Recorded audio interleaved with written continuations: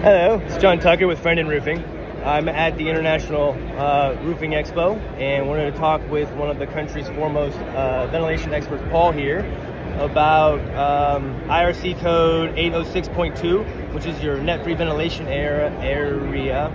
Did I say that right? You did. Okay, we see roofers do this wrong all the time, and when you mess this up on a new roof install, your roof is not going to last as long as it's supposed to. We consistently pull off 30-year architectural class shingles that are 10, 12 years old, and they're done, they're gone. And the reason is the previous installer did not install the ventilation correctly, whether they put ridge vents too low in the roofing system or like a front entrance or back entrance of the home.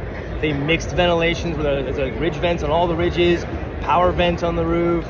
You can't mix power vents and static ridge vents. You can't have slant back vents. You can't have turbine vents. You don't mix vents, all right? Pick and choose one option. You mix them up, you're gonna mess up your house. Paul, what do you gotta say about net-free ventilation? So, thank you, John. So we use this smokehouse to demonstrate that you need both intake and exhaust. So maybe if you switch it and show the smokehouse. I'm about to fill this up. All right, we're turning it on. Smoke. I'm gonna hold that. And that smoke is going to represent heat and moisture buildup in the attic. And you need both intake and exhaust. So right now, if you step back and get a view of the house, you're not seeing a lot of movement. It's kind of stagnant. That's because I purposely had the intake vents turned off. They're not open. Just like down by your gutter. And now we open up the intake, and to go back to that perspective, you'll see a little bit of movement, more than we had before. But now we're going to introduce some wind with the help of a fan.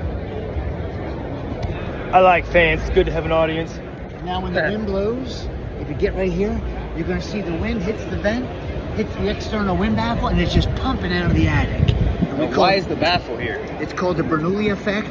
It uses the wind to its advantage. As the wind hits this baffle, it deflects up and over, and it pulls more air out, and it's exactly what gives lift to an airplane. So the message is, you need intake and exhaust, and if you happen to be using a ridge vent, because your roof is suitable for a ridge vent, you want a ridge vent with the external wind baffle.